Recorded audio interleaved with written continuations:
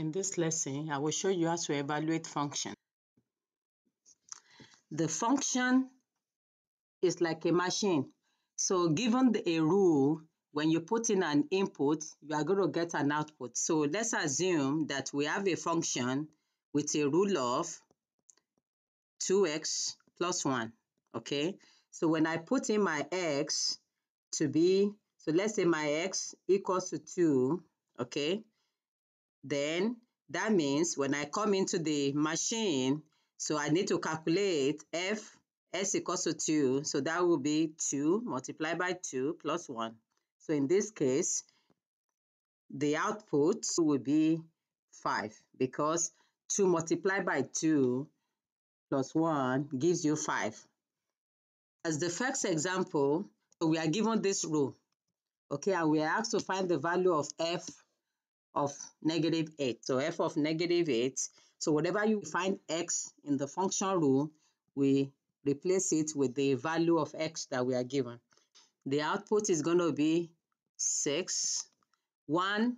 So we have minus -8. So minus multiplied by a negative is going to become a positive.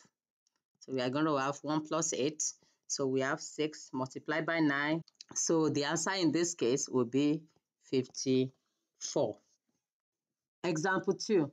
A baker determined the annual profits in dollars for selling pies using Pn equals to 52n. So using this particular function, okay? So we are given that n is the number of pies sold. So what is now the annual profit? Again, the function represents profit. If the baker sells 400 pies, so we have Pn equals to 52n minus 0.05 n square. So in this case, we want to replace the n with 400 because that's what we are given. So wherever we see n, we replace it with 400. So 52 multiplied by 400 square. So I'm using parentheses, as you can see, so that I won't make any mistake. So this will become, so 52 multiplied by 400 will be 20,800 and multiplied by 0.05. So 400 raised to the power of 2 is 400 multiplied by another 400, okay? So that will give us 160,000. Okay, so now we need to simplify further. So we have 20,800 minus 8,000. So the annual profit after this baker sells 400 pies is going to be $12,800. So the answer is G. So example 3, the graph of an equation in the form of y equals to mx plus b. Instead of using the function notation f of x is equals to mx plus b, they just use the y, okay? So they are the same thing, basically. So based on the graph, what is the value of x when y? So we are supposed to find the input.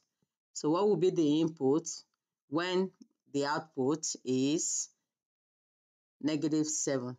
So in this case, even though we are not like given the function per se, we are given the graph of the function, and that's all that matters. We are told to find the value of x when y equals to -7. So it comes to y. So this is the y-axis, okay? So we want to be on this axis and go to -7. So this is y equals to -7. So let's draw the line of y equals to -7. Let's draw that line. So that's the line of y equals to -7. Where the line meets the black line, that will be the value of x. Of course, if you are doing this on a paper, it will be easier for you to draw the line using a ruler, okay? So x value will be equals to -5, and that's the answer. So the input, when the input is -5, the output is definitely -7. And that's it. I need you to use this question to practice this concept.